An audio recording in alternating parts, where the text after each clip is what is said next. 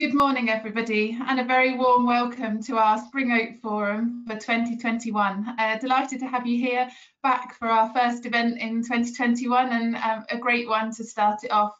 For those of you out there that are spring oat lovers, might be just interested in giving them a go this year, the forum this morning is going to hopefully be a really good resource for you in terms of technical information and the discussion between our expert panelist of speakers here as well with us today. So my name's Teresa Meadows, and I'm delighted to be here with Gordon Gowlett, jointly hosting the Spring Oat Forum this morning, a tradition that Gordon will explain in a minute that's come about over the last few years, and it's great to take it forward in this virtual way this morning. So just before we start, you're all on mute and we can't hear you or see you, sadly, but if that means you've got children running around in the background, that's fine. They're welcome to learn about oats as they eat their porridge this morning, but we very much want to hear you and to be in touch with you, and you can do that by using the chat box that comes through to me. I can see that, not anybody else, so if you can send any questions you've got as we go through the morning. If you've got technical questions or you can't see us or hear us for any reason, pop them in there as well, and myself or my colleague Christian will answer those for you. We're scheduled to be here till 10 o'clock today, and we've got lots to get through and plenty of time for questions to finish by then. The session is being recorded, so if you want to look back at the slides or the details, it's being recorded and you'll get an automatic email with that. It'll also go up onto our AHDB series and also Oilseeds YouTube site as well. Many of the speakers today have Twitter handles and are happy for you to get in touch and take the conversation forward if there's further things to do today, and they can all be accessed using those there as well. Today's session has got 2 basis and 1 Naroso point eligible for it. If you'd like to claim your basis and Naroso points, if you pop your name, account number and postcode for basis, and the same including your date of birth for Naroso, into the chat box that's in the grey panel on the side, then Christian and I will register those for you. If you're watching this back on the recording, if you'd like to email me, teresa.meadows@ahdb.org.uk with those details, I'll make sure you're registered for those as well. So over to you, Gordon, to give us a bit of a background. Oh, good morning, everybody, and welcome. And thank you very much for attending. A magnificent attendance today. This is our 4th Spring Open. Has its Spring Oat Forum.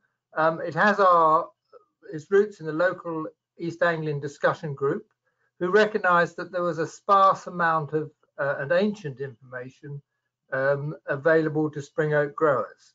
So thanks to the help from the Felix Cobbold Trust and the Chadacre Trust, we were able to set up some trials and conduct those together with others, and we presented the results to the first forum. The notion being that to aggregate the work into one delivery point would be a greater benefit than the sum of the parts. And we've seen a wide range of results, magnificent yields of above 9 tonne a hectare and right down to 3.5 tonne a hectare, which is a pretty dire consequence. We have also had good quality. We've had over 55 specific weights, which is very acceptable for milling. But on the other hand, we've been down below 40, which is not much good for feed. So very wide-ranging, inconsistent crop at the moment. There is one consistency, and that has been, well, last year was an exceptional season. And maybe this is the new normal and not a fresh challenge for farmers. It's the weather that they have to manage as much as anything. But today we've got 3 speakers who've done work in with spring oats, and they're experts joining us later for the question and answer session. So hopefully we'll get some key points to help us with our quest to grow milling oats successfully from spring sowings. Fantastic. Thank you, Gordon. A great introduction, and yeah, we're delighted to have you all joining us as part of this discussion and building on the work that has gone on to date. Thank you, Gordon. So just as a bit of a format for this morning, the plan is that Rosemary Hall we're welcoming first. Rosemary is going to talk us through the trials work that she's been doing recently in the last few years, specifically focusing on drilling dates and cover cropping. We're then going to pass on to Ian Luty. Ian is a farm manager and going to talk us through his experiences of growing spring oats and things to watch out for from the farming side of point of view. And then we're going to hand over to Dr. Stefan Boych, and Stefan is going to talk us through oat breeding and varieties and the lessons that have been learned in terms of how you get best out of the varieties from the work that has been going on in Germany. We're then going to come together as a panel and have the questions and discussion at 9:30, and joining us then is Sarah Clark from ADAS, who's led a lot of the oat research from an ADAS point of view and industry, and James Webster from AHDB, who's going to be here for any market questions and things as well. So we are going to run through the presentations back to back and save the questions and discussion for the plenary session, but please feel free to put any questions into the GoToWebinar session, and we'll make sure that they're picked up when we get to that question session at the end. Gordon and I will then wrap up, and like I say, we'll be finished for 10 o'clock. So just to give us a flavour of those of you that are out there, we've got over 300 of you sat here this morning. I think we need a bigger spot than Newmarket, and great to have people from across the country joining us. So we're just interested to see, for those of you that are all listening in, what's your experience of growing spring oats? So we've got a quick poll. If you select one of these, if you click on the screen and select those and submit your answer, we'll then be able to share and look at the expertise that we've got around the room, as well as with our panelists here today. So we've got your wide awake this morning. We've got 64% of you that have worked out how to do that, up to 70%. So Christian, would you like to share the results, please? And we've got a really nice group of you this morning. So 34% have been growing for a long time, 34% grown for the last few years. Some that started in Harvest 2020, and quite a few of you that are listening in to see what spring oats might work for you in your rotation and there as well. Brilliant. For those of you that have been growing for the last few years or for a long time, we would just be quite interested to see where you see the successes and where you have the challenges with spring oat growing. So those of you that have been growing for a while, which parts of your spring oat growing regularly meets your expectations? Do you often get the yield, the quality? Do you get the agronomy right? Do you get the marketing right? Do you achieve your spec? Just be quite interesting to know what you find that you regularly get right from your feelings. So we'll just let a few of you vote as we have this morning. Okay, if you'd like to show the results, Christian. So quite a lot of you, getting about half of you getting your yield right, your quality there, the agronomy not too bad, marketing spec possibly a bit lower. So then the things we'd like to improve on today, we'll just do our last poll. Which ones maybe are you struggling with a bit more out of those same ones? So this is the last poll. So which one of those maybe do you feel like you get a challenge in there, and maybe you'd like to learn, you're here to learn a bit more from our speakers today? No pressure, Rosemary and Ian and Stefan, hopefully we'll be able to answer some of these. So if you'd like to show the answers to that, it's quite interesting, almost matches exactly. So the yield and the quality, you still like to know a bit more, maybe a bit less on the agronomy, but the marketing and how you achieve that spec is things you're all interested in. So there we go, half and half, those of you doing so. Plenty that we can do, and we'll pick up on all of those points through all of our speakers today. But great to get that feedback from you. And like I say, please pop your questions in the question box as we go through. So I think without further ado, a welcome to you, a welcome to our speakers, and we'll get started with our content. So our first speaker this morning is Rosemary Hall. Rosemary is an independent technical consultant and trials coordinator, running trials in association with Jordans and Ryvita and many growers across the country, and is going to bring us her expertise from lessons on some of the trials this morning. So over to you, Rosemary. Thank you very much. Thanks, Teresa. Good morning, everybody. Next slide, please. I'm going to talk to you today about a study that we've done for 3 years across 2016 to 2018, looking at drilling dates, seed rates, variety, particularly Mascani versus Elian, drilled in the spring, and also touch on a cover crop research project that we're in, done the first year of last year, and just show you some of the initial data that we've got to date. Next slide.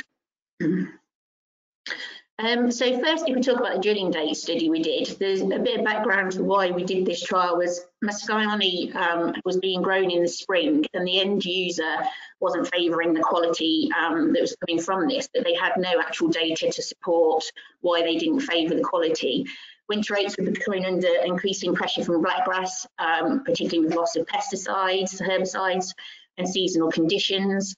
There was also little work done by Jordans Ryvita specifically, particularly on springs, and they considered the grain to be the wrong size for the process, but again, there was no data to prove this. And also at this time, we had a new variety, Elian, coming to the market, which was showing increasing interest in quality benefits. Next slide. So first, before I go into the data, I thought it'd just be interesting just to touch on the weather within those 3 years, just so you can get a bit of a feel for any anomalies that might have shown. And generally, our data was quite consistent out of 3 years. We had a few small blips in data in 2016. And I appreciate this is UK data that I'm showing you, and it obviously will vary from region to region. But in terms of temperature, in 2017, we seem to have some higher temperatures in February, March and April compared to the other years. And in particularly in 2018, April and July were particularly quite warm. If you go into the next slide. Looking at the sunshine hours, interestingly in 2016, which is the yellow bar, we had particularly low sunshine hours in June, but in 2018, May, June and July, we had considerably more hours of sunshine. Next slide. But for rainfall, and again, I appreciate this is not regionally based, and it can vary a lot. But on the whole, if you look at it from a UK basis, the 3 years were quite comparable. Next slide. So before I go into the data, I just wanted to show some pictures really to illustrate what we were seeing in field and how the crop varied as you go through the drilling dates. In all of the pictures, Mascani is always on the left-hand side, Elian is always on the right-hand side. So in the top left picture, you can see this was drilled in 25th of February, and the two varieties are very comparable in terms of their growth stage and their maturity. As time goes on, you can see Mascani slowly starts to slip behind. You can see that in the March the 14th drilling on the right-hand side, and particularly as we get to the April the 7th drilling, which is the bottom photo, Mascani is well behind the Elian. At that stage, there is just a few panicles just starting to come out. Next slide. So just to reiterate what we did, we compared Mascani and Elian at 3 drilling dates, and we always went for February, March and April, and within the 3 years we tried to get those drilling dates as close as we could to each other to keep the comparison the same. And we looked at 3 seed rates, 200, 300 and 400, just to get a rough idea of what we might need. And I think it's key to note plant populations do tend to vary from season to season. This is generally showing the 2017 data, but the actual trends and what we were seeing in the data is exactly the same for all 3 years. And as an industry, the target plant population tends to be around the 260 plants per metre squared, although a range of 200 to 300 seems to be acceptable. However, as you can see from my data here, it clearly shows our populations are below target, and we are generally around the 100 to the 150 plants per metre squared. I think what is key to sort of note as you look at the data, in February the plant populations are quite low, but Mascani and Elian are performing the same, and generally we do get a slightly higher plant population as you increase your seed rate. If you look at the yield data, which is in the black dots above, Elian clearly outperforms Mascani in the yield, and there is a slight increase in yield, more so with Elian as you increase the seed rates. If you look in the March data, which is the yellow bars in the middle, again, we're seeing a very similar response. And the plant population numbers are quite clear again in the Elian, that they clearly go up as seed rate goes up. Mascani stays relatively stable, but it's quite clear the yields have come down, but we are still seeing an increase in yield as you increase your seed rates. However, this changes once we get to the April sowings, and quite interesting with the Elian, we have a reverse effect on the plant populations. So we actually had a higher plant population in the 200 seeds and a lower in the 400. And again, you can see the yields have been adversely affected. They're a lot lower than where we were in February, as you might expect. Mascani sort of plateaued. They're all pretty much the same between seed rates. And with Elian, interestingly, we're still getting that step up in yield through the seed rates. But although we've got a higher plant number, in the 200 seeds, it actually did achieve the lowest yield. Okay, next slide. If we just move on to some of the data from these trials, and generally it's all the same. So if we're looking at seed rates, we always got a significant benefit from 300 and 400 seeds. 200 seeds was always significantly generally worse when it came to yield or quality, and there was very little difference, if at all no difference, between the 300 and 400 seeds per metre squared. If we look at yield, and as we expect, and also we've already mentioned, if you look across the data, which is on the left-hand side, Elian has outperformed Mascani. Elian is in the orange line, and you get a steady decrease over time in yield, as you would expect. If you look at seed rates, the 200 yielded the lowest, and we actually 300 and 400, there was no difference, and they gave the best yields. Next slide. Again, we're seeing a very similar effect with screenings. So with the drilling dates, again on the left-hand side, actually as you delayed your drilling and got later, you're increasing your risk of screening levels. And although these screening levels wouldn't actually affect some of the contracts that are out there, it's just something to be aware of, and maybe in different seasons we might see this get progressively worse. It just depends, but again, Mascani have slightly lower screenings than Elian in this case.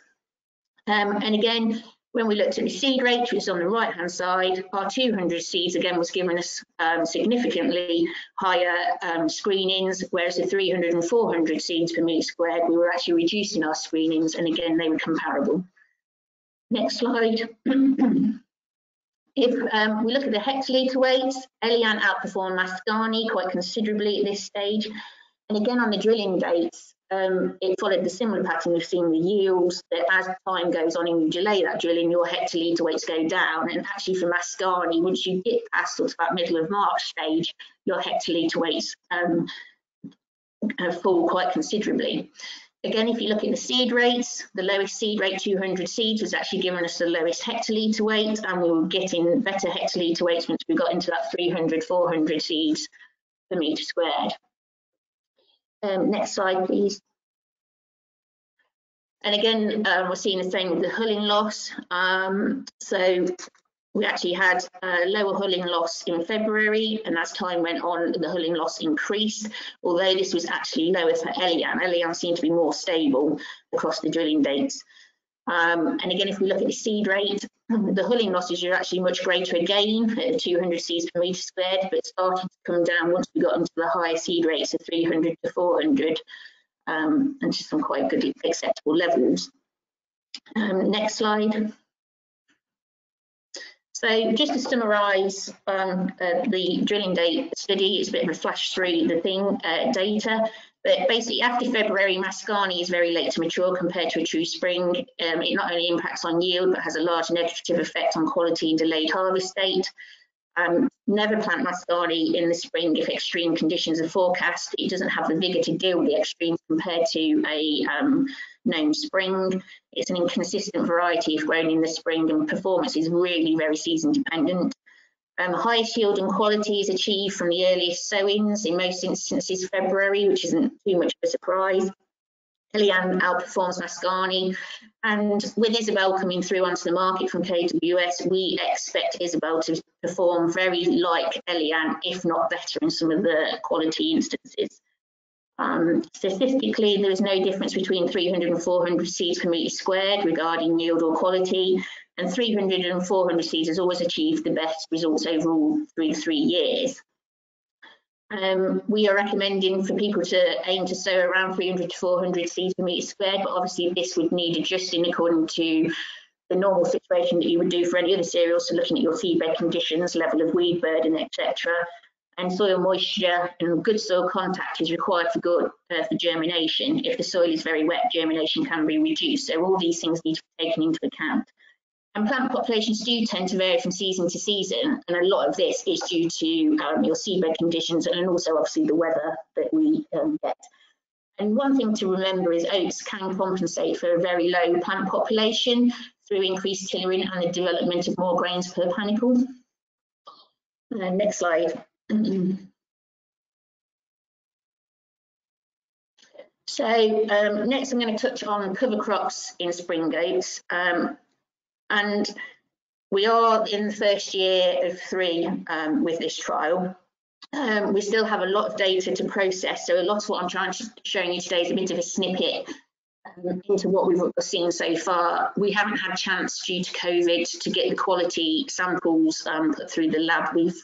We're quite behind with this at the moment, but I think there's some interesting data to show. So the real background for this and why we as a company with Jordan's particularly wanted to look at this was obviously we know things are changing with soil health and water quality within agricultural systems.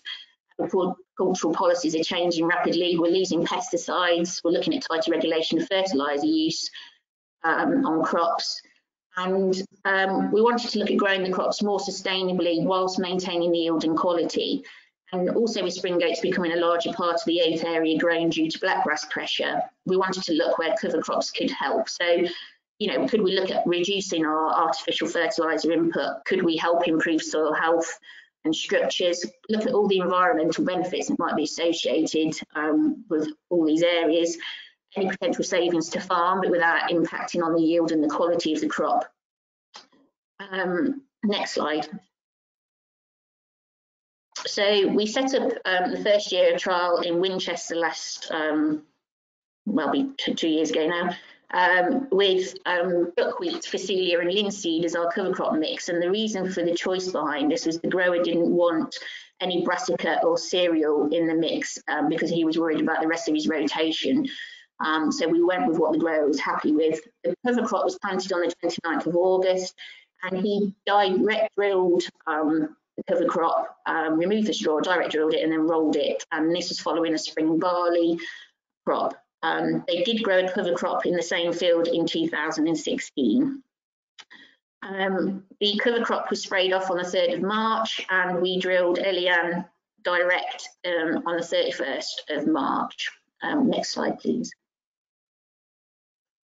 So just before I get into some of the data, this is just to show you a little bit of what we were seeing in the field. And basically what I got the farmer to do was he drilled the majority of his field with cover crop, and then he left 2 tram lines as just stubble. So we had a comparison area. So both areas had a trial imposed, and within these 2 areas, we looked at nitrogen dose response, and we also did a phosphate response within both areas. Unfortunately, due to the season and the conditions at drilling, the cover crop never got away. It was quite a small cover crop, but although it's quite a small cover crop, we were surprised at the results we got. Next slide. We have took this is quite a busy slide, I appreciate, but one key thing to note, we've got a lot of soil data, but it was quite clear to show, particularly with organic matter, that we were getting high organic matter levels from the cover crop compared to the soil stubble. So the cover crop in October, we were getting 8.7% organic matter, and in the stubble it was 7.5, which are good levels. And again, this was repeated in April. We were seeing 8.1% in April in the cover crop and 6.9 in just the stubble area. So it's just to show that we are getting some soil results. There's a lot more to go through yet. Next slide.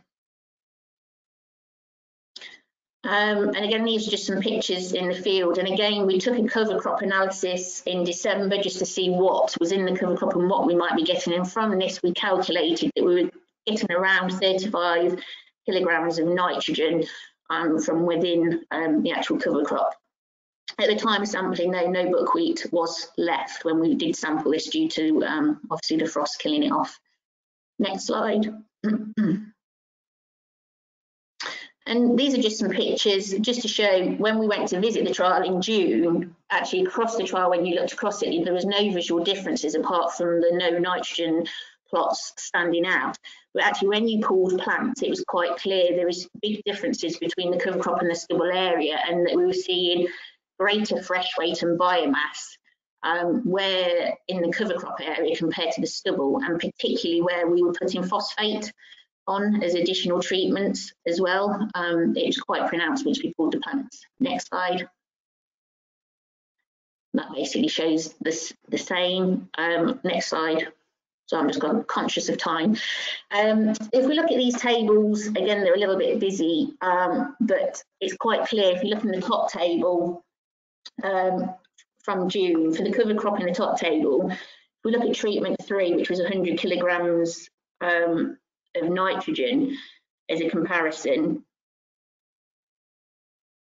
and then the bottom ones highlighted in green are all the phosphate responses. So we're looking at 30 kilograms of phosphate up to 120 in 30 kilogram increments, and it's quite clear from the cover crop we're actually getting significant increase in fresh weight within the crop from these phosphate responses. We're getting up to 68 grams extra, and it was going up with the response. However, in the stubble, the fresh weight was generally lower on the whole, with 104 grams when you looked at treatment 3 as the comparison, compared to 133 when we were in the cover crop situation. And although there was an increase in fresh weight apparent through the phosphate rates, there's much lower weights compared to the cover crop. And if we actually look at the total nitrogen, which is the second column from last, for the cover crop, it's a clear increase in total N through the N doses. So we did 50 kilos up to 200 kilos at 50 kilogram increments for the nitrogen. And in this, we got a nice step up response. And again, we saw this happen where we then increased the phosphate and added phosphate doses in the bottom section. Yeah, there's much greater levels of nitrogen where phosphate was added compared. So if we look at the treatment 3 comparison, we got 65 kilograms total nitrogen available where we were just applying 100 kilos of AN. But if we then took that up to applying 60 kilograms of phosphate with the 100 kilos of N, we were getting 105 kilograms of N total within the crop.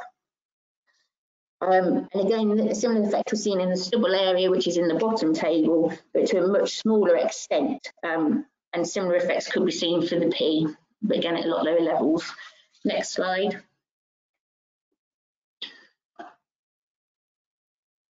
So if we actually look at the yields that we got from these trials in just the first year, and this is only 1 year of data, so some caution is to be taken, but as you can see, the orange line is the cover crop, and it out-yielded the stubble area considerably over all the 8 nitrogen doses. But to actually achieve the optimum yield, we were looking at 150 kilos of nitrogen in total. But for the stubble area, we were around 100 and 150 kilos in order to get optimum yield at this stage. If we look at the phosphate, which is the next slide, please. Bit of a slightly different story and probably more interesting, but to achieve the optimum yield, where we're looking at just the phosphate, so we're keeping the nitrogen at 100 kilos throughout here, and then adding phosphate. So the second data point is just 100 kilos of ammonium nitrate, and it shows that we're around the 5.7 tonnes a hectare for both areas. Actually, as we started to add our phosphate, the differences were quite apparent, and just with 30 kilograms of phosphate added to the 100 kilos, we actually achieved our optimum yield in the cover crop, and we were just shy of 7 tonnes a hectare. In order to achieve the optimum yield in the stubble, we actually needed 90 kilograms of phosphate, which was 60 kilograms of phosphate more in order to achieve this. Next slide. So as a bit of a whip through and a look-see with sort of minimum interpretation of data so far, but it's quite obvious to see that we have benefited with different better soil structure and increased soil organic matter. And although there's no visual differences across the field when you walk through, pulling plants actually showed a clear response. We're getting greater biomass and fresh weight. There was a clear visual response to phosphate more so than nitrogen. The data clearly shows the cover crop has supplied both N and P to the crop with positive results. We're yet to work out how much of a benefit this is from a number of angles. The optimum nitrogen required to achieve yield in the stubble area is between 100 and 150 kilos. For the cover crop area, we were looking at 150 kilos. But I think it's important to note that we actually saw an increase. We got a 1.5 tonne a hectare increase in yield in the cover crop when you compared the 150 kilos in both areas. So that's quite a considerable increase in yield. And if you actually looked at the averages across the board in the trial, in the cover crop area, we were getting around 5.88 tonnes a hectare from a nitrogen application, and in the stubble we would only see 5.04 tonnes. The optimum phosphate required to achieve yield in the stubble area was 90 kilos. For the cover crop area, it was 30 kilos. And again, if we looked at the averages, these are quite different again. And for the cover crop area, for phosphate yield, we were seeing around 6.59 tonnes a hectare from the crop. And if we looked in the stubble area, we were getting around 5.78 tonnes a hectare. And that's me. That's it. Thank you. That was a very dramatic finish there, Rosemary. That's it. Thank you so much. It's brilliant to have your run through. Rosemary, if you just don't disappear for a minute, we'll just hand over to Ian to share his slides. I just might ask you a question, Rosemary, that's popped up. So many questions that have come through for that we'll go through later, but just one that actually I think would be quite useful for those that haven't got much experience of growing oats, is the question about hulling losses, and whether you could just explain what a hulling loss is and how it's measured. And I think for those that haven't grown oats that might not be used to that, would you just chat that through, because I think it'll be useful for Ian's presentation and Stefan's as well. Oh, I think you've muted yourself again, Rosemary.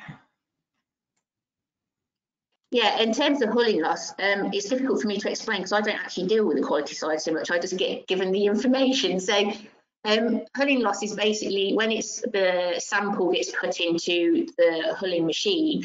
It's to do with the number of grains basically that come out that haven't been able to be dehulled. So we're trying to assess how much of the grain is actually viable for going through the process and how long it needs to dehull.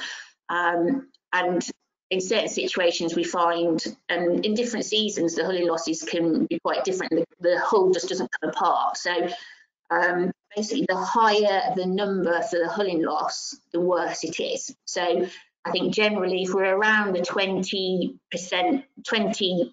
figure, then that's about normal. You know, we're quite happy if it's around sort of 20, 25. Once we get higher than that, that becomes quite significant because the actual amount of grain that you're losing in the process is classed as waste effectively. Hope that helps a little bit. Yeah, no, that's great. It's really important for those that are going for the milling specification, isn't it? That's what the mills, one of the main things the mills look at. Anything to add to that, Ian? Or I think that's a great description, Rosemary. Well done. That's good. Thank you, Rosemary. We've got lots of questions from lots of people related to your presentation. So much useful and very relevant information. Thank you. We'll come back to you with those questions in a bit. So we're now going to hand over to Ian to talk us through his experiences of growing spring oats and from here, his farm based in Cambridgeshire. Over to you, Ian. Thank you. Thank you, Teresa. Good morning, everyone. For those of you that don't know me, I'm Ian Lucy, and I've been farm manager for RH Topham & Sons for 13 years. And just a quick bit of background, the farm is about 1,450 hectares, about 2/3 owned and 1/3 rented, with a combinable crop area of 1,320 hectares, with a big countryside stewardship area taking up a lot of the rest of that area. So we got into growing oats partially by accident in 2016 with the loss of neonics, and we had some failed rape. So we drilled some spring oats in some less than ideal conditions in late April, 20th of April, directly into the stubble from the failed rape, and it rained just after we drilled them, so that's what helped that situation. It was very wet still, even in late April, so it was a bit of a look-see and maybe a cover crop if it didn't come to a crop. But that crop went on to do very well considering how it went in, and it came back. We didn't harvest it till 20th of September, and it was over 1.5 meters tall. I'm amazed it stayed standing up. I don't know how it stayed standing up. I think the weather was very kind to us on that in that year. But yeah, that yielded 6 tonne a hectare. So we were quite pleased with that, with a good marketing price and low growing costs. We have then gradually increased our area over the years as challenges of growing rape have got bigger and bigger. And over that time, we have had yields ranging from 4.5 to 7.5 tonnes a hectare. Some of the worst yields were this year, where we lost significant quantities of oats on the floor with 2 storms that came through in mid-August, and that was despite trying to prioritise the harvesting of the oat crop. But with oats, I think it's very important as a farmer that we look at marketing of them before we grow them. As they are a very small market and they can be quite fickle, I think it's very important that you identify what your end user wants to start with. We started out with Canyon, as that was our starting point of oats, as they looked a good variety on the recommended list. And then the second year, at one of these oat conferences, we heard that Richardson's wanted people to grow Elian because of the better hullability of the Elian.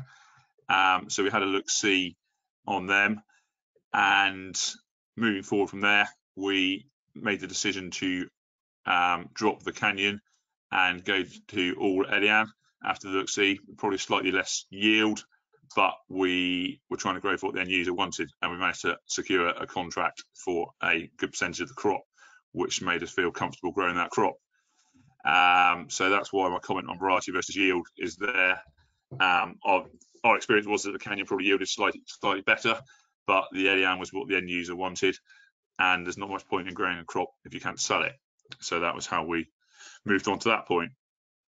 And then over the years, as we moved along with it, we have tried to spread our risk of this crop by trying to get a percentage of the crop sold on a contract. Generally, it's been a wheat futures linked contract, and then growing another percentage on the open market. And I've found this has worked very well for us because it's meant that some years the contract price has been best and some years the open market price has been best, but it's given us a very good overall average price. So when I was thinking about this presentation, I thought, what can I focus on? So I came up with some key pointers. Establishment is critical, as with all spring crops. Getting that crop in, up and away rapid is key to yield in our experience, and trying to get an even establishment, which some years has been difficult because of our dry springs. In East Anglia, we find we go from too wet to no rain. So in 2017, we had an issue where we ended up with 2 crops. We tried to drill the crop shallower to get it up and away, but we lost too much moisture and some came quicker and some came later, which was a nightmare to manage. So I would urge, don't be afraid of drilling your oats slightly deeper to make sure you drill into moisture. We'll also come on in a minute. We've done some seed rate trials over the years, which interestingly approximately agrees with what Rosemary was saying earlier. So once we've got it established, we then need to look after the crop, which we find the crop's very responsive to manganese, and certainly in the drier summers we found that our tissue analysis has also shown boron and magnesium is in need in the tissue analysis. So we try to correct this where we can through the season. We control, well, yeah, sorry, on the nutrition wise as well. So fertilizer, again, a bit like the establishment of seed rates, we have played around with nitrogen rates to some extent, and frustratingly, what seems to be the right thing to do has been limited or destroyed by the weather. So we've tried various nitrogen regimes, and we always end up with about 120, 130 kilos is where we settle, depending on nitrogen cause. The gut feeding and interesting trial result from last year suggests that we can get more yield from more nitrogen levels, but other years we've had a lower optimum nitrogen response. The agronomically, some of the work we've done with ADAS on the nitrogen suggests that putting some nitrogen on to help fill the grains is beneficial. But when we've actually done the trial work in the field, it's generally turned dry, and so we've actually struggled to get the nitrogen uptaken even using liquid. So we've actually found that putting it all on the seed bed or by the free leaf stage has been as good. One year we did manage to get a visual difference from the later nitrogen in the crop, but this didn't transfer into any yield or improvement in hectolitre weight. But I still personally believe that if you had a wetter growing season, that later nitrogen would provide a benefit. So maybe it's something you look at doing later in those years. Weed control for us has been quite straightforward. A nice bit of glyphosate before we drill them, and then a SU to tidy up the broadleaf weeds, which we try to do if we need to before start stem extension, so that it's out of the way to not interfere with growth regulation. And if you've got wild oats, then maybe don't grow tame oats as a break crop in those fields. Growth regulation, we try to see what the season's throwing at us. The preferred experience has been little and often, so we'd try to go with 2 smaller doses rather than 1 big dose. But if you're new to growing oats, when they decide to grow, when they decide to move, they move very quickly. So in a week to 10 days, they can go from doing nothing to panic that you're not going to get them under control. But then the weather can change and they stop dead. So I haven't got the answer on growth regulation, but deal with what you see, I think would be my summary on that, really. And as I mentioned a bit earlier, they definitely require harvesting priority, as the last year highlighted. They don't wait for the combine, so once they're fit, you need to get them, or else you'll leave some of it in the field. Moving on to my view on the seed rate. So in 2017, which was the first year we did the seed rate trial with Eliam, you can see there's quite a interesting yield increase from the higher seed rate, but this was drilled at the 20th of April, and it was a fairly dry spring. So which makes some logic that drilled later has got less time to tiller. The next 2 years we did the same trial, because I never believe one trial, and the next 2 years you can see there's actually not a huge amount of difference between 300 and 375 seeds, whereas the 475 did lead to a slightly lower yield. So then moving on from that seed rate trial, we've now sort of stopped doing that seed rate trial. We think we've got enough evidence as to where we need to be. Depending on the season, but we look at between 350 and 400, because blackgrass is a concern for us, although with a spring crop that pressure is significantly reduced. And then just to try and draw a few points from my overall analysis, some reasons to grow oats for us are they're a fairly cheap crop to grow. and they're a lot lower risk crop than oilseed rape, although they have got a similarity with oilseed rape in that they don't hang on for the combine. So the other factors are the spring oats are not the first choice for the oat millers, so therefore it's important to get a good contract first. So then, sorry about that. Spring oat for the contract. The risk of failure of making milling specification is a risk with the oats. If you only end up with feed oats, the benefit is less. So far we've been lucky. We've always made milling specification, which has helped make the crop stack up for us financially. And as has been alluded to earlier in Ray's presentation as well, there's little research data on this crop. The on-farm trials that we've carried out, and I believe we can still do, I think we can push performance a lot higher than we are. Is trying to do that on a regular basis. As I said, this year we found a 3/4 tonne increase from increasing the nitrogen rate by another 50 kilos. But whether was that a seasonal fact, I'd like to do that trial again, because other years we found that we could have got away applying less. So yeah, just watch this space on that one. And to provide resilience to this crop, I think getting the seed rate appropriate to cover for an average season, whatever an average season is now, is about the best punt that you can take us to a scientific basis, because we seem to go from one extreme to the other. And my biggest fear of growing oats is the oversupply of the market, which is why I look to try and balance our risk of contracts. So yeah, that's about where we are really. And I believe the questions are going to be dealt with later on in the forum. So I will hand back over to Teresa. Thank you so much, Ian. It's fantastic, and so much practical information there, things to watch out as a grower from a grower's perspective. And yeah, we've got some good questions coming in for you as well. A really useful run through of your hints and tips. Thank you.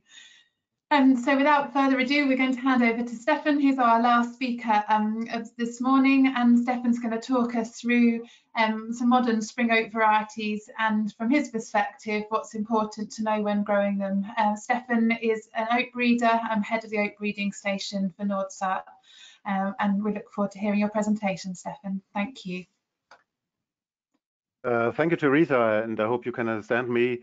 I'm very proud to be in the forum and to give our experience on oat breeding and oat varieties with a view to modern breeding. And if you see here in my first slide, we are also active in the UK seed market. Our brand is Sardine Union, which is one of the most popular and most famous breeding brands all over Europe. Nordsat is one of the 7 shareholders of the Sardine Union group and is very proud to be a member of this group, which is very active in the international seed markets. And I'm also very happy that we have our partners from Elson Seed, which is our marketing partner for the varieties, for the cereal varieties in the UK seed markets. And we have a very good and very fruitful collaboration and friendship with the guys from Elson, and I hope it will remain also even after the Brexit.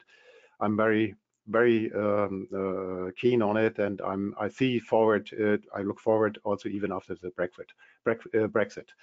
Okay, what is oat breeding at Nordsat? Nordsat is doing breeding since 1910, including oats. Oats was very important crop over the last century, as you know, and has lost its importance. But nevertheless, as Nordsat was established, it was a very important crop for farming due to the horses.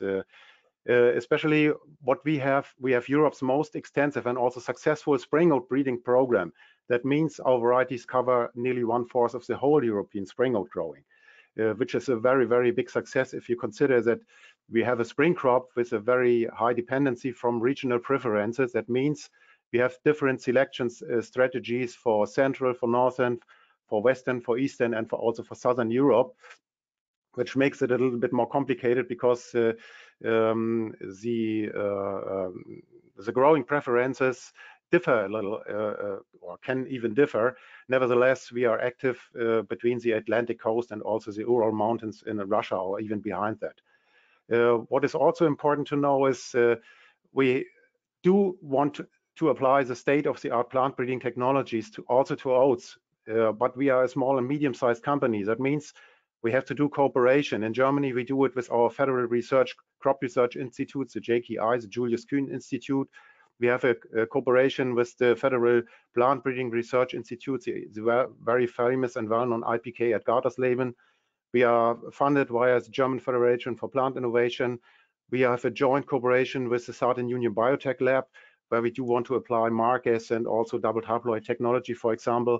We work together with the partners from the German Seed Alliance. This is a cooperation with the companies DSV, NPZ, and also the potato breeder Saka, mainly for the Russian markets, but we have also research activities, mainly also for benchmarks, for databases, and so on.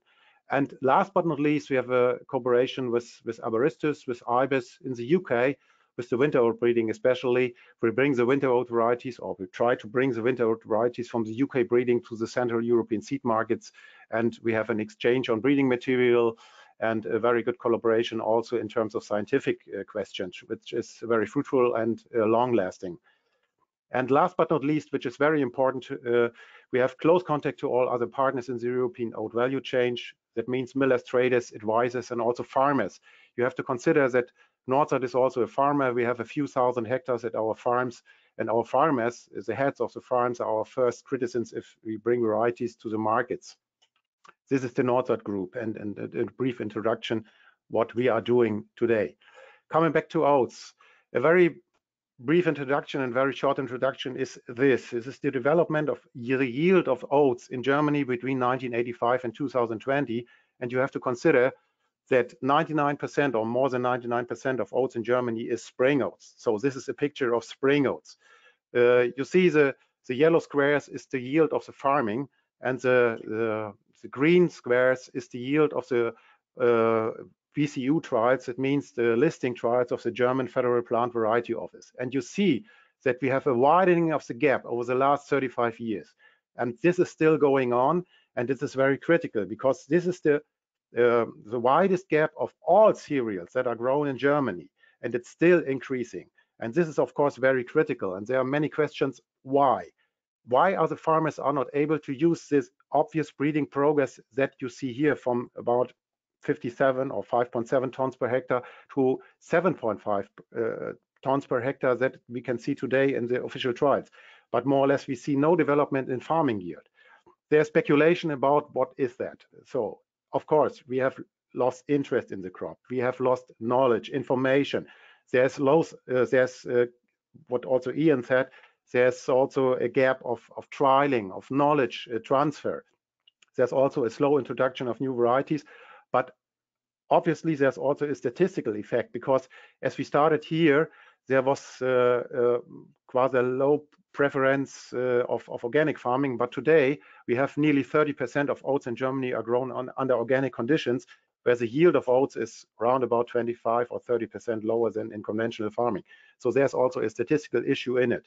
But you can also see that if you compare 19 with 20, the year 19 with 20, the farmers were able to close a little bit the gap. I will come back to it later, why this happened, especially in 2020. So nevertheless, this gap is widening, and there's a clear question why farmers are not able to use the potential yield of spring oat varieties in Germany. So the same view to the grain quality of oats with the main important traits in this slide.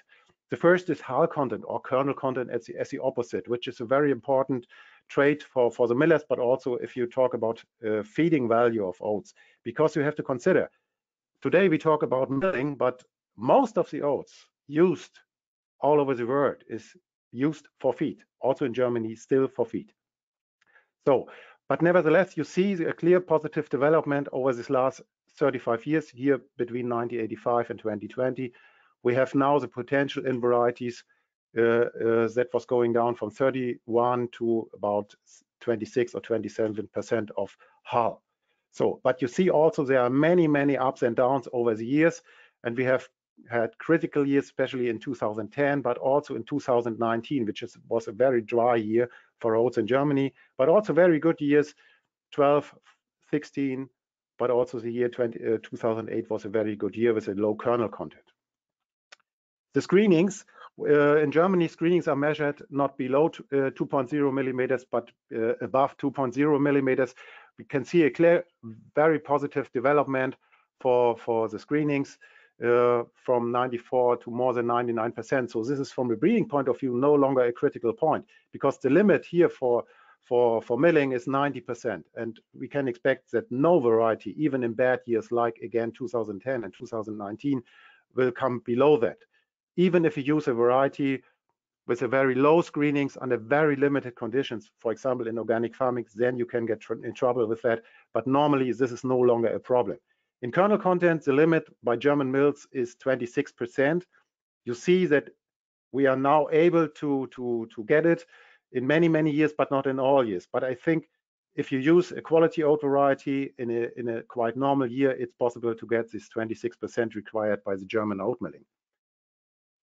The next slide is hullability. What means hullability? Hullability is a term or a trait that describes the easiness of the removal of the hull in a mill. That means how many percentage or what percentage of oats is hulled in the first step using a defined process of here a laboratory air press dehuller. And the higher the better, because in a modern oat mill you have the dehulling process in front of the kilning process. It means dehulling is a critical term. If your partner is a modern oat mill and uses this kind of processing, and you see a very clear positive development with also many ups and downs. The limit that we have in Germany is 95%, so it should be above 95%, and especially the last years we see that it is possible to get it with most of the varieties. Very bad was 2010. But if you compare with the other years here, 2019, for example, with a higher hull content, was not so critical in terms of hullability. It was below the limit, but it was not as critical as 2010. I will come back to it later on. And the last is hectoliter weight. You know, it's a very critical point, a very critical term, especially because in many cases it defines the monetary value of oats. You see a positive development, but again, 2019 and 2010 have been critical. The development is not as positive as with the other traits. It's not so easy to get a higher hectoliter weight via breeding. And the limit, it was mentioned that we have 53, 54, 55 kilograms, mainly defined from oats from Scandinavia, which is imported to Germany on a large scale. Nevertheless, German oat millers meanwhile have recognized that it is quite impossible to get this high share if they use oats that comes directly from the field. There are also some processes that can be used to higher the hectoliter weight. Cleaning or good harvest, good storage can increase the hectoliter weight. Nevertheless, to get this benchmark, even with the best varieties, remains a critical point. And the German processing has accepted that if they use oats from Germany, then they have to lower a little bit their requirements to 50 to 51 or even 50 kilograms, which will be very sufficient still in terms of the other traits. Okay. If you have a look to the growing conditions of oats in Germany, the air temperature here based on the period between 1996 and 1990.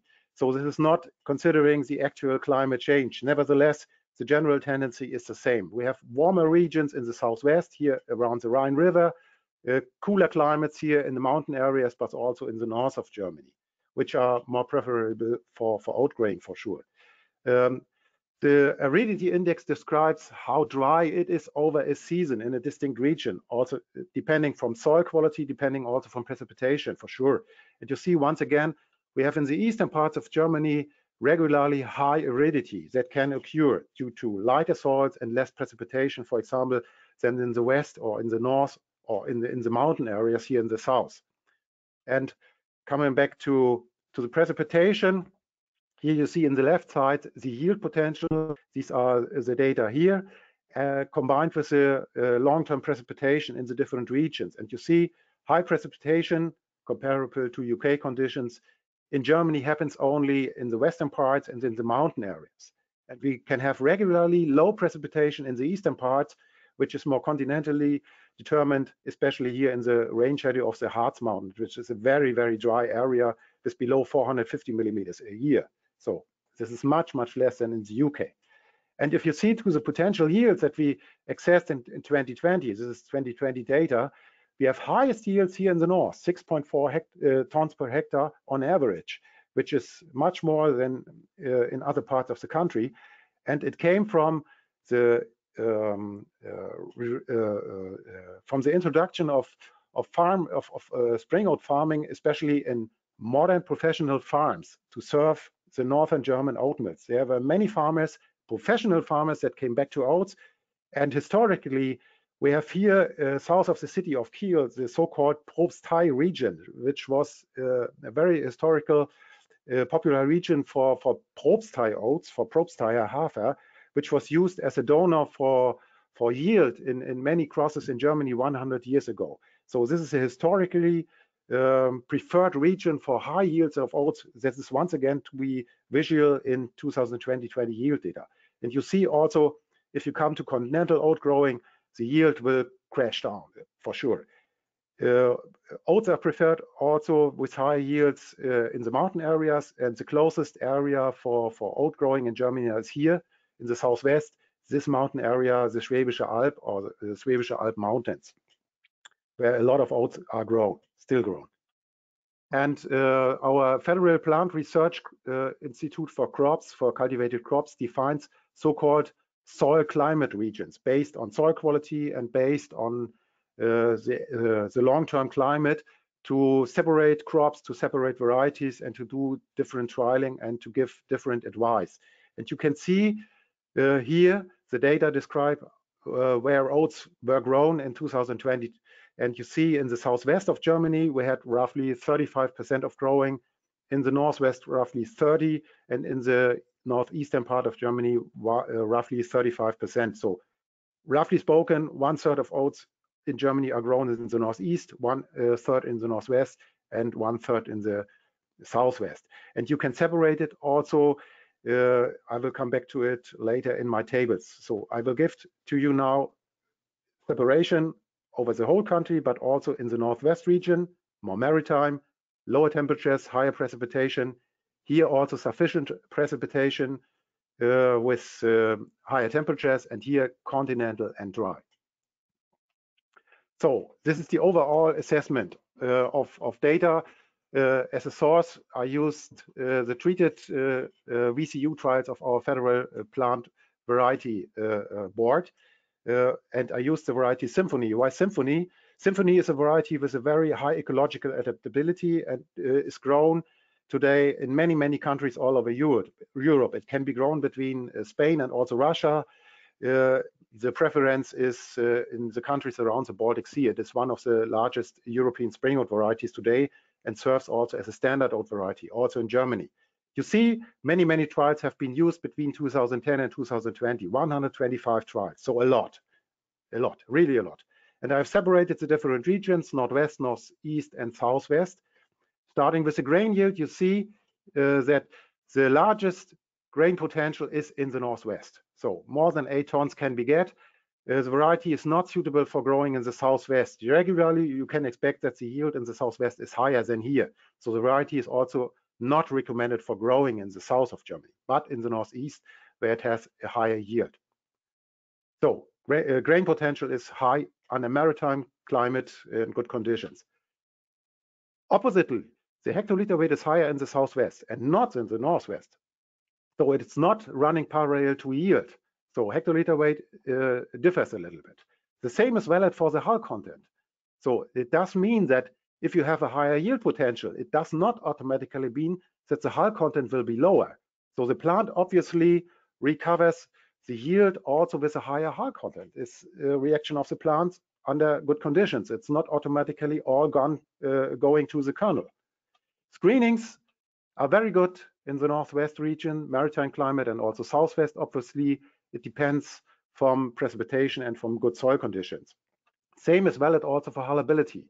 You see that hullability is on a very high level regularly in the northwest and also in the southwest and not in the northeast. It must be added that Symphony is a variety that can get trouble with hullability. It's not the very best variety in hullability. That's why it is discarded for using as a milling oats in continental and dry conditions. It can be only used as a feed oats under those conditions because it is clearly below the requirements of oat milling. And if you have a look to the phenological data, you see the main advantage of the Northwest region is the very long or the longer period from sowing to panicle emergence, the use development. Also the grain filling period, panicle emergence to yellow ripening, is the longest of all regions, and the overall growing period is the longest with 140 days, 1 week longer than the Northeast, but also a few days longer than in the Southwest. So this is the main advantage to get a high yield, good screenings, good hullability, but hull content and hectoliter weight are not the best. So next point, I have also calculated some correlations. What means correlation? Coefficients of correlations between 0 and 1 means 0, there's absolutely no interaction or no correlation between the two characters. 1 means total dependency. So starting with the first point is what is it?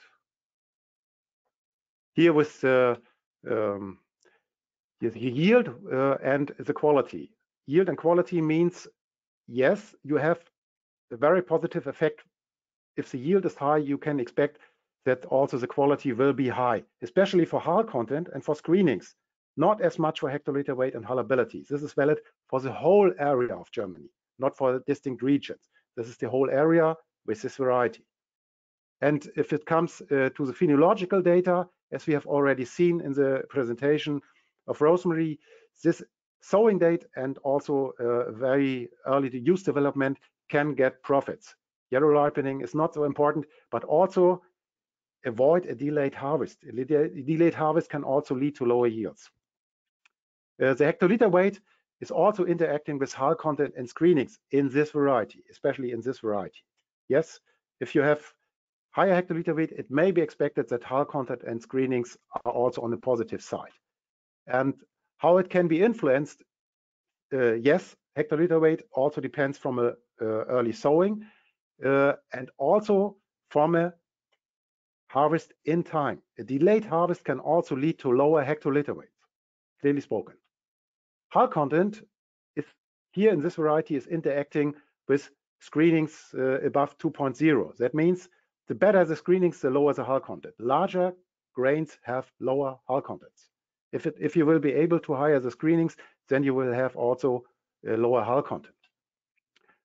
The screenings interact with hullability in this variety because this variety is critical, as I mentioned, in terms of hullability.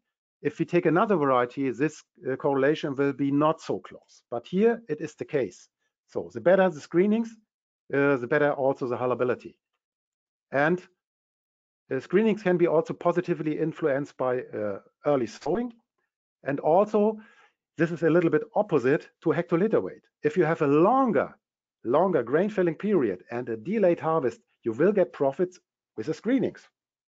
Yes, screenings will be higher, and you have to think, okay, if the hectoliter weight will be lower, I think the more critical point is hectoliter weight, and the date of harvest should not be too late.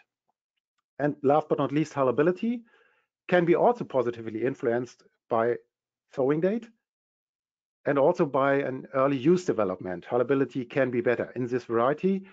And once again, if you have a delayed harvest, this is the interaction between hullability and also screenings, you see that hullability can be better. So there is some things that have to be balanced.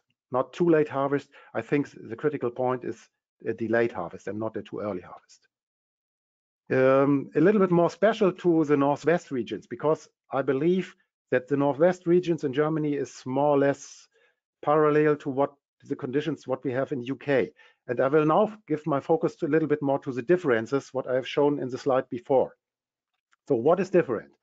If we come to the Northwestern regions, you see yield and hullability acting even negative. If it means if you have in this region a higher yield, the hullability will become lower because it's already on a very high, regularly on a higher level than in the other regions. and cannot be further increased. And maybe the plant reacts on a very high yield level with a more close connection of the hull to the kernel, and it cannot be easily removed as before. The date of panicle emergence, so the use development, is not so critical in high-yielding regions like in the northwest of Germany, because you regularly have a more balanced season with cooler climate and with better precipitations than in the rest of the country. So it's not so important. Sowing date still remains a very important thing. The hectoliter weight and the hull content are in a closer correlation because, as I have shown in the table, the hull content can become a critical point under high yielding conditions. Hullability and hectoliter weight are no longer in such a close correlation. And the hectoliter weight get profits by early development under high yielding. So that means early sowing, early date of panicle emergence, early ripening, and not a delayed harvest. This is opposite to what I've shown in the slide before for the whole country. The kernel content is no longer dependent from hullability. So because the kernel content becomes critical, as I mentioned, but hullability not. And a delayed harvest leads to a higher kernel content. So obviously, under those conditions, you can even get profits if the vegetation period can be longer. Screenings and hullability are positively influenced, the same as I mentioned here for the yield. And hullability and date of panicle emergence are not negatively but positively correlated in this region. So that means a long use period can lead to better hullability, and last but not least, a delayed harvest is not as critical because the hullability in general is on a very high level. Summarizing it, you see there is potential for higher and more stable spring oat yield and quality when you use the actual breeding progress. This is of course valid also for the UK. The yield and the quality of spring oats are highly dependent from environmental aspects. This has to be taken into consideration. This is a spring crop with a quite high demand especially for water, for precipitation. Maritime growing conditions, like we see it in the northwest of Germany or in the UK, in main regions of UK, they offer the highest potential yield and good quality potential, especially due to its longer lasting growing period. However, the critical points remain hectoliter weight and also kernel content can be lower. If you go to more continental growing of spring oats with a shorter vegetation period, you can get problems with lower grain yield and grain quality. Nevertheless, kernel color due to hot and dry ripening and kernel content can be still very sufficient. You must consider that many consumers prefer to have white flakes, as light as possible, and the kernel color very often is better under continental conditions than in maritime conditions. This is one of the aspects of the success of Australian oats in the international commodity markets for oats. And I would say French growing conditions. French means southwestern Germany, heat waves, but regularly sufficient precipitation. This regularly results in a medium to high grain yield, yes, and good overall grain quality, also okay.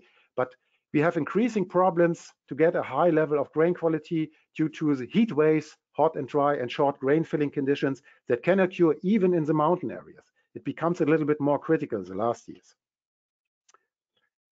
We see that there's a relative close positive correlation between spring oat grain yield and characters of grain qualities. That means one very simple advice is to get the highest possible grain yield that you can get. Then you can expect that the quality will be also mostly good.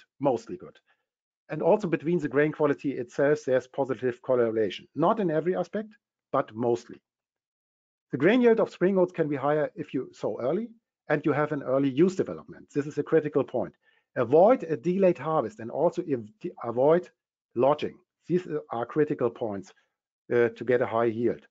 In potential high yielding areas, I would say also UK is a high yielding area for spring oats. Hectoliter weight and screenings get profits by a long vegetation period, even long vegetation period, and early sowing has also a positive effect. Higher kernel content can be achieved not so easy. Here, varieties plays a major role. if you want to do something, early sowing and also a long time for grain filling can have a quite positive impact. Hullability is regularly determined by the growing conditions between panicle emergence and harvest. So the grain filling period is mostly critical. That's why, for example, in continental conditions, that varieties with better hullability are required, for example. And last but not least, consider the possible regional differences, know your location, do field trialing, and have, once again, realistic expectations. Do not do so much.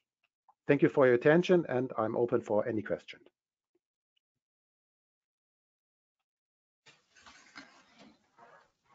Fantastic. Thank you very much, Stefan. Lots of interesting information there and lots of similarities that we can draw from your experiences across Germany. Wow, what a morning. I'm absolutely got a deluge of questions here. I've tried to answer a few with our speakers as we've gone through the morning. So if we'd like to get all of our speakers back, James and Gordon, if you'd like to join us as well. We've got a few minutes here just to answer a few more. What I will do, because I've tried to answer some directly back to you. I've put some in the questions for the audience on more specific ones from Rosemary and Ian. And what we'll do, if it's okay with the speakers, is we might collate them all and maybe get you to answer some of the other ones, and then we'll send those answers round to everybody, because there's some really good questions in here. So just a few more while we're at it. There's a couple of questions about yields and why do you think the mean yields have been falling? There's a similar trend in your presentation from Germany and from some of your other presentations as well. Stefan, is there a reason why you see those trends falling of your yields? I would not say that the yields are falling. The yields are stable, and we have the possibility to get high yields. This is the regular experience from practical farming. If you have professional farming on the right side, using right strategy, using the actual knowledge, then of course it is possible in every year to get 7, 8, 9 tons of oats. However, you may expect that the ups and downs in these crops are higher than in a winter crop or in another spring crop like spring barley. This has to be recognized, and that's why if you grow spring oats, you need a long-term strategy, and you must include it into the crop rotation. And to consider the monetary value, you have also to consider the monetary value of the crop rotation effects. And maybe not in every year, if you have a look to the single crop, it will be economically sound. And you have to calculate not over 1 year, but over the whole rotation and the rotational economical value. I know this is difficult. This is very difficult, but this is the one and only point where spring oats can be competitive over the whole rotation. Definitely, and a lot of it's to do with the weather, I imagine, in the last couple of seasons as well, that's had that impact. Rosemary, talking about costs, has any work been done for you in terms of the cost benefit of the cover crop? There's a few questions that have come in asking that question. Not yet, that is our intention, but only with 1 year of data. It's a little bit early, and plus we're a little bit behind due to COVID and everything, trying to get some of this analysed. But our plan will be at the end of the 3-year project to have that all in place. Lovely. And a couple more questions on your cover crop. Have you seen any effect of lodging, and what was the cover used in your trial, and was the date of destruction significant? So lodging and date of destruction. Date of destruction, I think it was March the 3rd off the top of my head.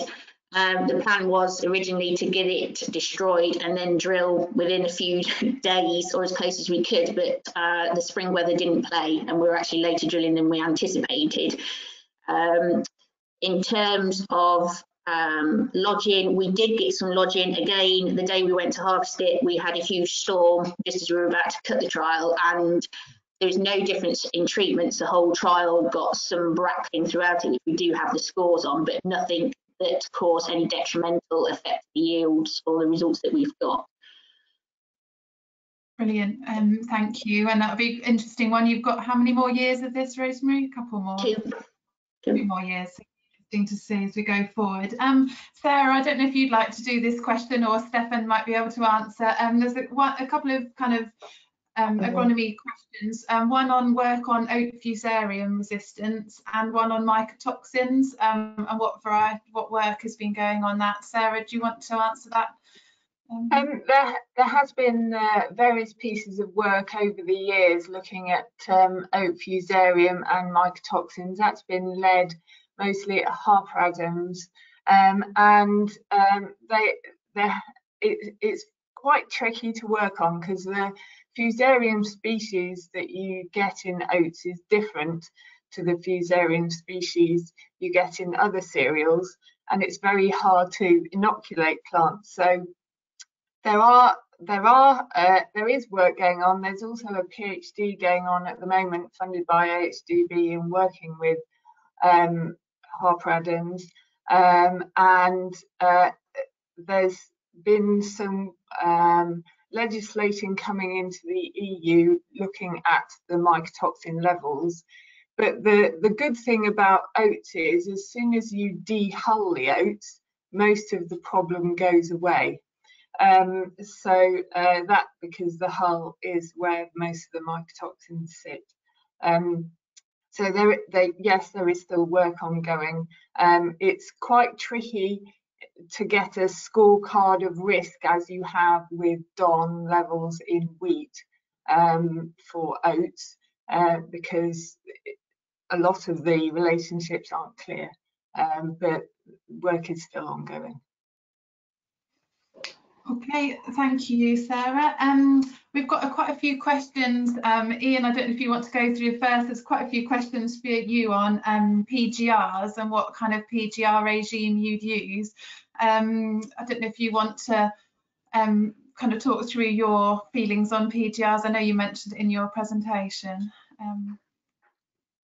Okay. The PGR, I think, as I think I alluded to in the presentation, you've got to, for us in Cambridgeshire, you have to look at how dry the season is. That's always the first factor, really.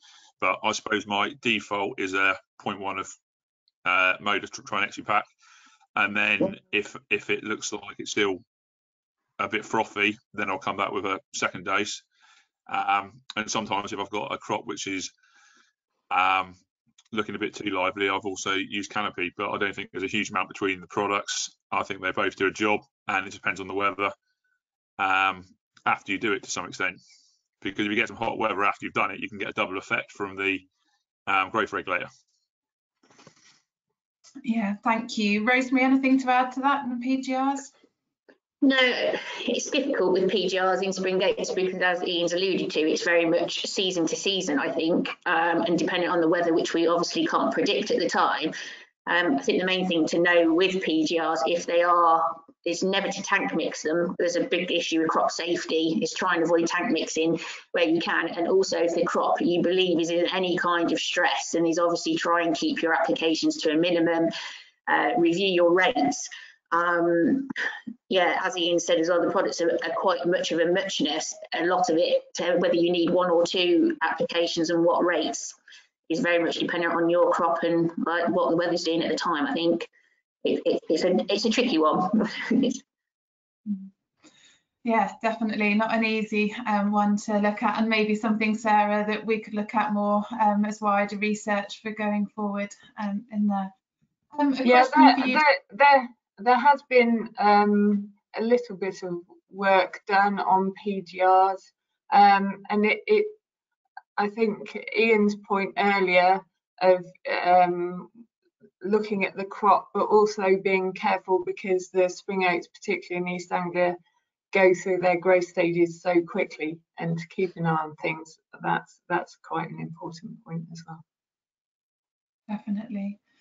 And a question for you here, James, from Neil. Are there any export opportunities for milling oats? I don't know if you would like to answer that one, if you see that one, or Gordon. Give James a go first. Go on, James. Thank you. So certainly from an oat export perspective, we traditionally have been looking at the EU market. So from a trade deal view, obviously achieved that on the 24th of December. That's obviously hugely positive because we're facing some pretty significant tariffs there.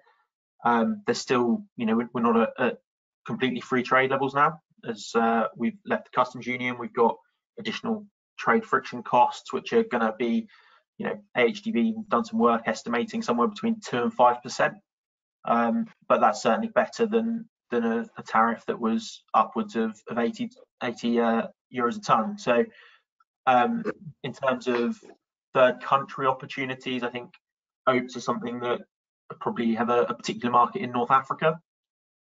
A very health conscious consumer over there, and it's somewhere that certainly we've not necessarily exported into in a great deal historically, but opportunities there do exist. It's just about volume and quality. Brilliant. And a question for you, Gordon. We've got some questions about why the millers don't really like spring oats as opposed to winter oats. Would you like to answer that one, Gordon? Because I think it's an interesting one as the industry is moving forward and as part of the discussions we've had this morning. I think there's 2 points here. One, traditionally winter oats have been a more stable on farm. The quality has been better over an average period of many years. But the advent of the variety Mascani has brought milling quality to the fore, and it mills very, very easily in this business of hullability. So the desired optimum of or benchmark of 25% hulling losses on the commercial mill with Mascani is rarely achieved from the spring varieties, or even spring grown Mascani. But this year has thrown up some improved quality in this respect from the spring crop, and be nice to know why that is. So obviously it's something to do with the environment, but at this stage no one's said, well, it's this, that and the other. So it's possible to get good hullability and milling quality from spring oats, and indeed, let's face it, the Germans have been doing it for years. In Scotland they grow spring oats. Winter oats is something that I suppose Aberystwyth and the English breeders have developed, and have been very good for hitherto for our business. It's only the advent of blackgrass and the reduced number of herbicides we can use that have put this focus onto spring cropping. Lovely. I think in the interest of time, I've got lots of questions for you all about TSP and virus control, fungicides, yeah, all sorts of things. Some questions for you, Stefan, about hectolitre weights and specifications in Germany, whether we've got maps like you kind of did. So I think what I will do is I'll collate all of the questions because everybody's asked some really interesting ones and some quite specific to you. We've got questions about Scotland versus East Anglia. We've got all sorts of different things. So what I'll do is collate those, and if our speakers would be so happy as to put their thoughts on paper, we can then circulate those round to make sure everybody's received the answers to your questions. If you have got other questions that you haven't answered or you haven't asked, if you pop them in the question box now, we can add them on. Likewise, if you haven't quite done your basis in a row, so if you wanted to add your membership number and postcode into the box, we can make sure that's registered. So I think if we just go to our last couple of things, we'd just like to run a quick poll. Having heard what you've heard from today, what are you going to kind of focus a bit more on in 2021 harvest? Is it yield, your quality, your agronomy, the marketing side, and achieving that specification? And hopefully there's a lot that you've heard from Rosemary, from Ian, from Stefan, and Sarah, James this morning, that hopefully will add to that. So Christian, if you'd like to display the results of that. So we've got a good mixture of you. So look, agronomy is kind of increased, a few of you thinking about your yield, your quality, spec and marketing. So across the board, I hope very much it's been a useful session for you this morning. And we will make sure, there's a couple of people asking about the slides and the recording. I'll make sure the slides are available for you as well, because there's a lot of content there from our speakers today that will be worth looking back on. So I'm going to hand over to you, Gordon, to summarise this morning and the learnings and the findings we've had. Well, thank you very much, Teresa. It's been a wonderful session, great forum, a huge number of subjects covered, and I've got a long list of questions which will go on forever. But I think the point is, this is a crop with potential. We can have tremendous success from it. We can expect to find ways of making that success more sustainable by the work we are doing with this sort of discussion.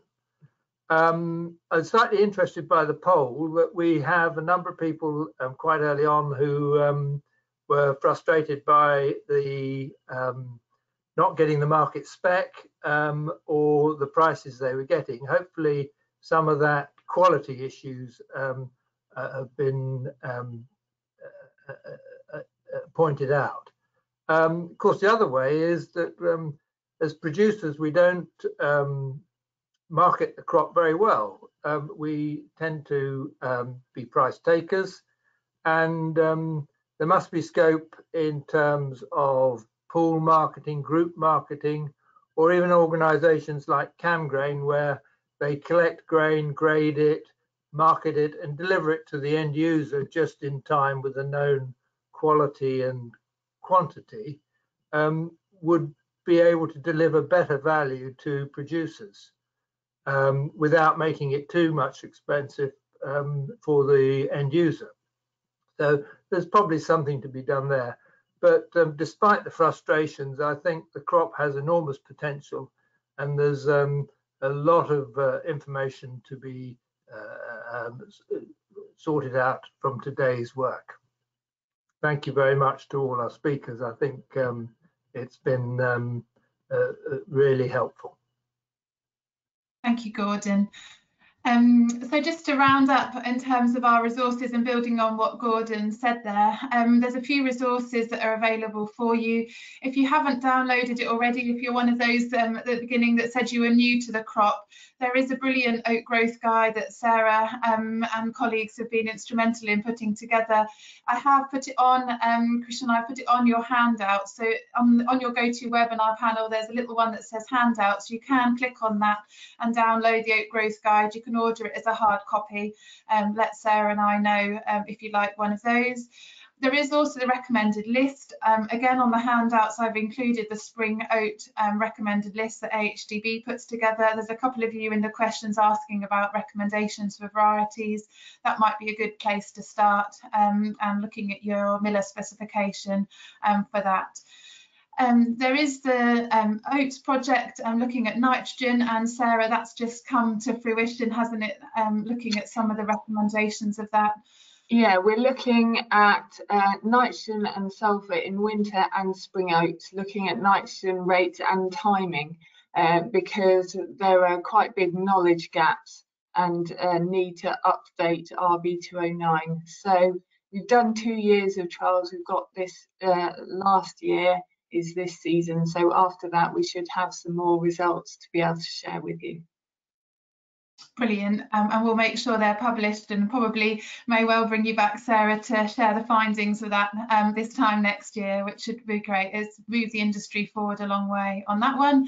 The PhD, Sarah's mentioned already, it's an AHDB funded PhD looking at fusarium resistance, and you can go onto the AHDB website and look at that for the project reports for more details. And excitingly, as a way forward, as Gordon said, it's, you know, the forum today and looking at spring oats, it's all about sharing information. At Yen are launching an oat yen for 2021, and the hope is that that will get a number of growers, many of you may be out there today, that will take part in that, and then we can look at that and learn much more about the crop. So again, the information on oat yen is on the website, or feel free to contact Sarah, anybody at ADAS or myself for more information on that. So I think for me, it's a big thank you. Thank you very much for all of you who've joined us. We're absolutely delighted that there's so much interest in spring oats across the country and that you've been able to join us today. There will be a survey that pops up. If there's any kind of questions or comments that you've missed or you'd like to see this next year, please do add that on, or feel free to drop me an email. The session has been recorded and we'll make sure that's available on our AHDB Cereals and Oilseeds YouTube channel, and like I say, I'll make sure the slides are available as well. And just a final thank you for Gordon and myself for joining, but most importantly a huge thank you to our speakers, to Rosemary for your insights into your drilling dates and sharing the information on your cover crops. Really interesting work for us as a community going forward. I've got lots of questions for you about rotations and how many years between oats. Thank you for that. Ian, for your insights from a grower's point of view, the importance of getting those contracts and getting the marketing right, your agronomy and your insights into where oats fit into your rotation. To Stefan for sharing what's happening in Germany, for your oat breeding, your insights into how we best make the most of that, how we achieve the specification from the varieties that you're putting together, and lots of insight. And to James and Sarah for joining us, as you and many others in the industry that are working on this, and it's great to have your insights. So on behalf of Gordon and I, thank you everybody for joining us. If you have got questions, please feel free to drop me an email or give me a ring. The details are on there, and we look forward to seeing you again. Best of luck to those growing spring oats this season. Let's hope you get a bit more rain than last year. All right. Thank you very much, everybody. Have a good day.